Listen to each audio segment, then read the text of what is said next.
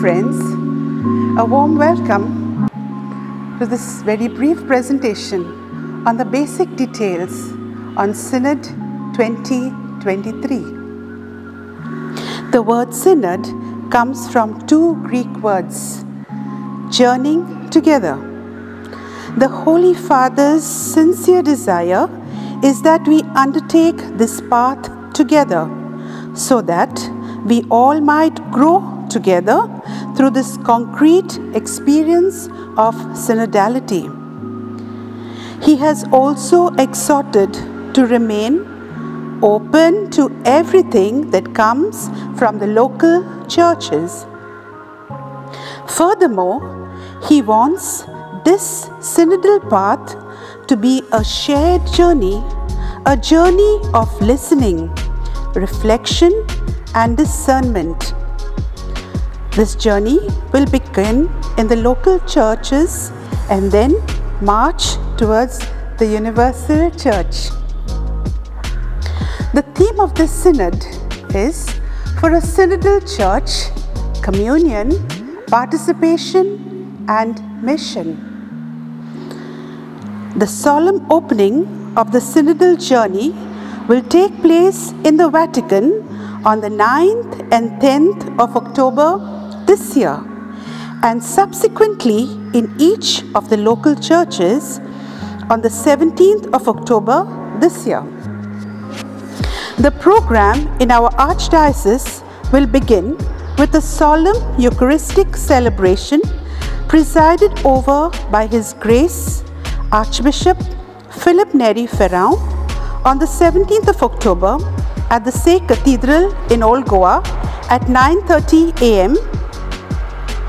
with the participation of different representatives from the Archdiocese. This whole ceremony will be telecast live through the channel of our Diocesan Center for Social Communications Media and CCR TV. The team coordinating the various activities have prepared some tools for awareness, which will be available in the first week of October, and these will include a short bilingual video with basic details of the Synod, a bilingual video on the theme, a bilingual video on the logo, and a bilingual prayer. All these will be made available through our Diocesan Center for Social Communication, Media and CCR TV. Generally speaking, this synodal journey will be undertaken in 3 phases. Phase 1 will comprise of the focus on the local church. Phase 2 will focus on the continents. And Phase 3, the 16th Ordinary General Assembly of the Synod of Bishops. We, as members of the Church, have a major role to play. It begins with awareness.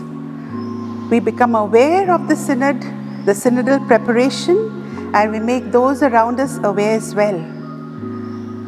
Further on, participation. It's participating at all levels. Participation in the solemn opening of the journey.